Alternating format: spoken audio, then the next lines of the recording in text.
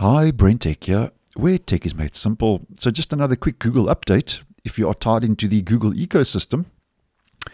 And this time, if you are using Google Slides, Google are introducing new live pointers, which I think is a handy new feature that will allow you and your colleagues, they say, to see each other's mouse pointers as we can see in real time. Now, they mention that with this update, co-creators can easily point out specific text or visual elements within a slide in order to highlight important information and content.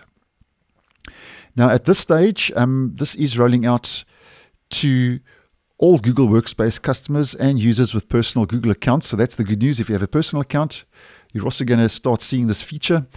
And it started rolling out on the 18th of September, which was a day or two ago. So if you haven't seen it by now, I'm sure you'll be getting it sooner than later. And a lot of these new features are on a gradual rollout, as Google calls them, or as I call them, a controlled rollout, and can take up to 15 days, give or take. So just keep that in mind.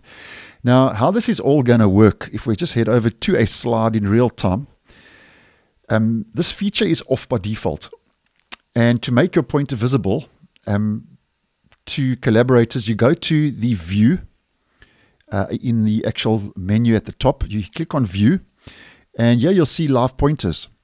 So you've got show collaborator pointers and you've got show my pointer, and both of these are off by default. So if you show collaborator pointers as well, then obviously you'll be able to see your colleagues' pointers and they'll be able to see yours, as an example.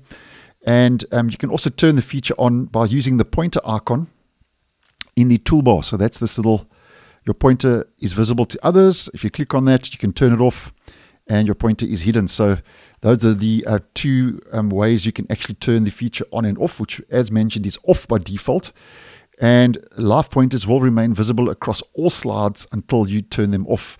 Now, obviously, I can't show you this in real time because I'm on my Acer. I'm filming this alone, so I don't have other people involved with slides at the moment. But from this screenshot, you get the general idea. And I think that this is a nice move, especially if you are giving a lot of presentations in collaboration with colleagues or friends or whatever in and using Google Slides. And I think this is a nice move in the right direction if you do find yourselves using slides on a regular basis.